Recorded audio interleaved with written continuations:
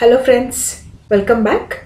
Today we are going to discuss a topic called MapReduce Execution part.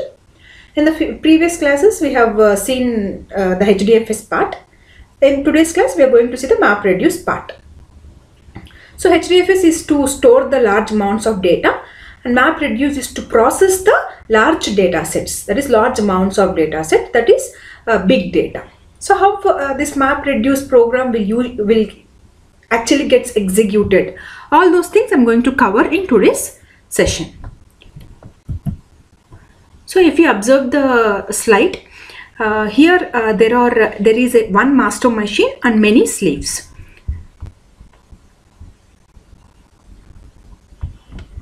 There is one master machine and there are n number of slaves. Okay. In master, I have given in such a way that the name node service as well as the job tracker are running.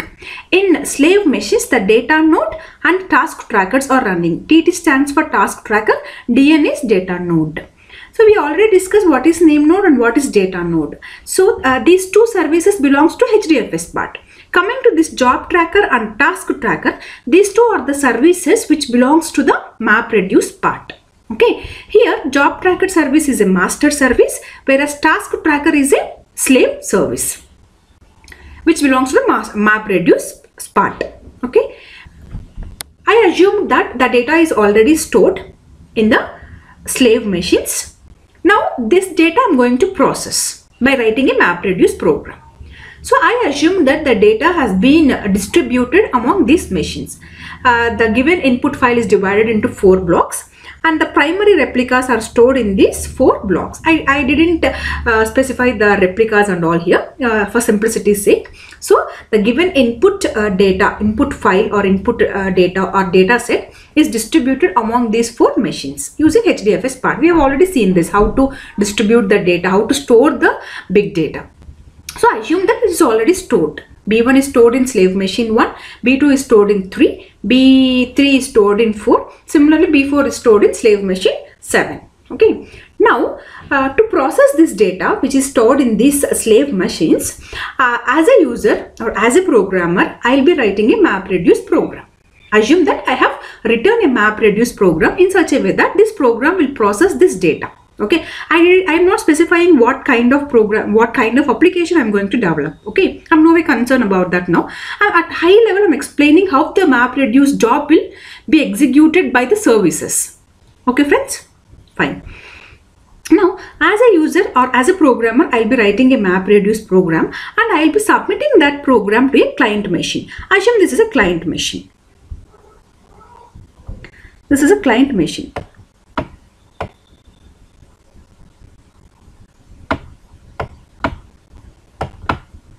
Okay, as a user, I have submitted the MapReduce program.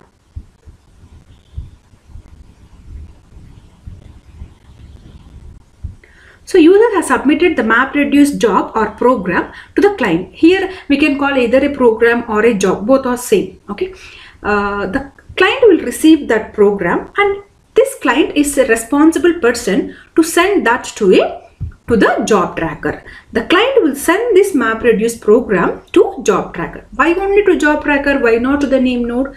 Because name node is no way concerned here. Name node belongs to HDFS part. The job tracker belongs to the MapReduce part and he is the master in the MapReduce part. Who is the master in MapReduce part? Job tracker. Who is the slave? Task tracker. So the MapReduce job execution request will be given to the job tracker here. Now, the job tracker is the sole and whole person who has to execute this MapReduce program by taking help of its slave service, that is task tracker. Now, in order to execute this MapReduce program, this program needs the input data. This program needs the input data. That input data is residing in these slave machines. I have assumed that the input data is residing in these slave machines. So, now tell me friends, how come this job tracker knows where does this data has been stored? How come this job tracker knows where the data which this program needs is residing? This is a question. Can anyone answer this? Yes, the job tracker doesn't know where the data is residing in the slave machines, but the job tracker can communicate with the name node for the same. The job tracker, who knows that which block of input file is stored in which slave node? The name node knows everything. No, the name node will be maintaining the metadata. In that metadata, everything will be written. We have seen that part also in the previous classes. So the job tracker will communicate with the name node. For what it will communicate with the name node, friends? To know the job tracker will communicate with the name node. For what purpose it will communicate with the name node? To know the locations of the data blocks. For that part, the job tracker will be communicating with the name node. Now, the name node, the job tracker will send a request to the name node asking like, hey name node, I want to execute so and so MapReduce job. For that, the input file blocks are stored in some data nodes, but I don't know where it is stored. Could you tell me where the data is residing? In such a way, the job tracker will send a request to the name node. Now the name node, by opening its metadata file, it comes to know where are the blocks of the particular input file is present. So all the block details, including the replicas, the primary replicas, the secondary replicas, all the every details of that of the blocks will be sent by the name node to the job tracker. Not only the blocks but also its replicas, where the replicas are stored, all that information related to that input file or that data set will be sent by the name node to the job tracker. Now the job tracker has got enough information about the input data, where the input data is residing, including the replicas also. Here in this slide, I didn't specify the replicas actually. I have specified only the primary block information. Okay, friends. Now, after getting the enough information from the name node, the job tracker now the job tracker knows where the data is residing, where the input data is residing in order to execute this MapReduce job. So the job tracker knows that in slave machine 1, B1 is residing, in slave machine 3, B2 is residing, in slave machine 4, B3 is residing, in slave machine 7, B4 is residing. Assume I am not speaking about the replicas here. Okay. Now the job tracker immediately triggers. Listen carefully. Now the job tracker immediately triggers the task tracker services in those slave nodes where these blocks are residing. In that slave nodes, the task trackers will get triggered. In B1 there is a task tracker service. In B2 also task tracker is there. In B3 also task tracker is there. In B4 also task tracker is there. So the job tracker immediately triggers the task trackers. Now the task tracker will start its execution. It is a service, no? It is a program. It is a daemon which runs in the background. So as soon as the job tracker receives the information where the data is residing, in that slave machines, the task trackers will be triggered. Now the task trackers are also in execution. Data nodes are already in execution. In the same slave machine, the task trackers also be triggered. The data node will be holding enough information about the blocks. Now we'll see what the task tracker will do. Okay, friends, till now any doubts? Fine. Now, once the task trackers has been triggered in these slave machines, the job tracker will send the copy of this MapReduce program to all these task trackers. How many task trackers has been executing now? 4 task trackers. Okay. So the job tracker will send the copy of the MapReduce program to all these task trackers. Okay. This task tracker will receive a copy of the MapReduce. This one will receive, this one will receive, and this one also will receive the copy of the MapReduce program. Now, this task tracker is the responsible person to execute this MapReduce program. This task tracker is the responsible person to execute the MapReduce program. The task tracker will execute this MapReduce program by taking help from the data node. What kind of help it will take? Task tracker don't know where the data is residing in the hard disk, no, but the data node knows where the data is residing in that machine. So only the task tracker will communicate with the respective data node for data blocks. By communicating with the data node, the task tracker will execute the MapReduce job. Understand, friends, how the MapReduce execution will be done in the background? The user will write the program. It will be submitted to the client machine. The client machine will send that request to the job tracker. The job tracker in turn contacts the name node for the data locations. Once the job tracker got the enough details about the data locations, in those data locations, the task tracker has been triggered. After triggering the task tracker, the job tracker will send a copy of the MapReduce to those task trackers. Now the task tracker will start the execution of the MapReduce program by taking help of the respective data nodes. Okay, friends. Friends, one more thing I need to specify here, that is, in normal traditional programming, the data will be sent towards the program. The input data will be sent towards the program. But in Hadoop, the program will be sending towards the data. So whatever the program we have written, that is MapReduce program, that program is taken towards the data where the data is residing. Here in this case, the data is residing in slaves like 1, 3,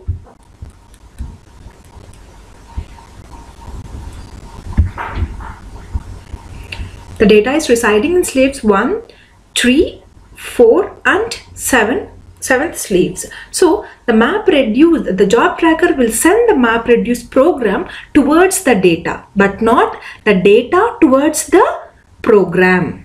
That thing is very important in Hadoop. In normal traditional programming, the input data will be sent towards the program, whereas in Hadoop, the program will be sent towards the data. That is called data locality. It is one of the major feature of the Hadoop.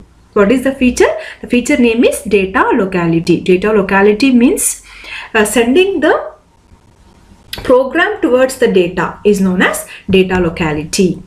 Is that clear? Fine. Now we'll see few more details about this.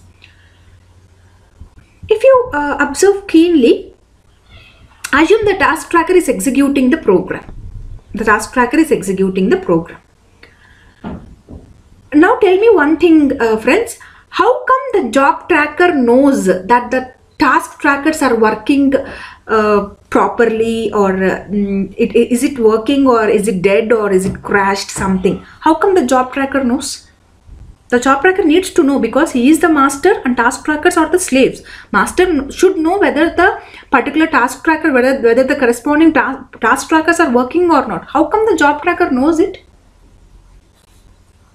Yes, through a heartbeat signal. Similarly, in the HDFS part. In HDFS part also we have discussed that. How come the name node knows whether the particular data node is working properly or not? Through a signal called heartbeat signal. Similar in this case also, the data node will come to know the job tracker will come to know that a particular task tracker is working or not through a signal called heartbeat signal. Every task tracker will be sending a heartbeat signal to the job tracker for every 30 seconds. Every task tracker which is triggered will be sending a heartbeat signal to the job tracker for every 30 seconds. In that way, the job tracker comes to know whether the particular task tracker is working or crashed or dead.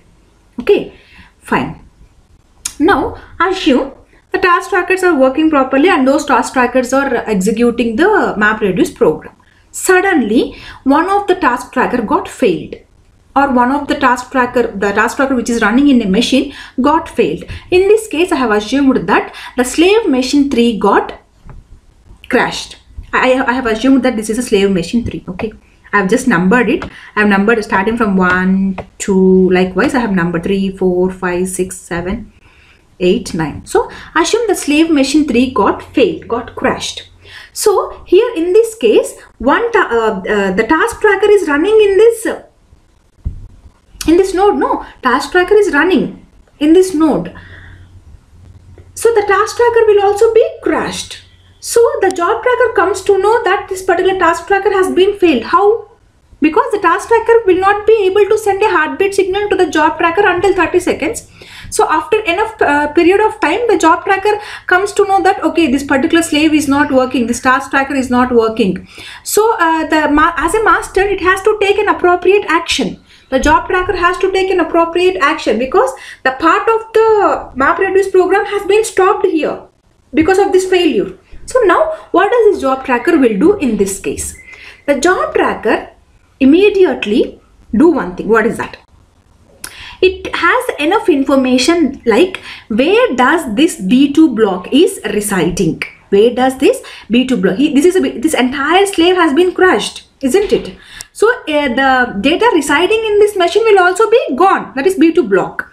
Now the job tracker knows the details of the replicas of this B2 block, isn't it? Assume that the B2 block has been stored in slave machine 2 and slave machine 9. The replica of this B2 block has been stored in B2 and slave 2 and slave 9. That information job tracker already knew. How? Because before, at the first, the job tracker is requested the name node for the data locations only. At the time, name node has been sent everything about the data blocks. In such a way, the job tracker knows everything about the data blocks. Job tracker knew that the B2 block is residing in this machine as well as in this machine. Now the job tracker will pick one machine among these two. Which machine is that? If you observe which machine is that, it won't pick randomly, but the machine which is very closest to this master machine, the machine which is closest to this master machine, that machine will be picked. Here actually the slave 2 is nearer, but I have taken slave 9. It's my mistake. Instead of this machine is a little nearer to this master machine. You can pick this one. So you have to pick this one. So the job tracker will pull one of the slave machines, either slave machine 2 or slave machine 9, because B2 block is residing in that slave machines. Immediately it triggers the task tracker in that machine. It triggers the task tracker in that machine and sends a copy of the MapReduce program to that task tracker. Now this task tracker will execute the MapReduce program by taking help from the corresponding data node. Okay friends, likewise the job tracker will, though the task trackers are crashed or dead, the job tracker will take an appropriate action for that also. How come the job tracker knows whether the task tracker has been failed? Through heartbeat signals. Okay friends, is it clear? So friends, that's all for today. We will meet in the next video. Thank you.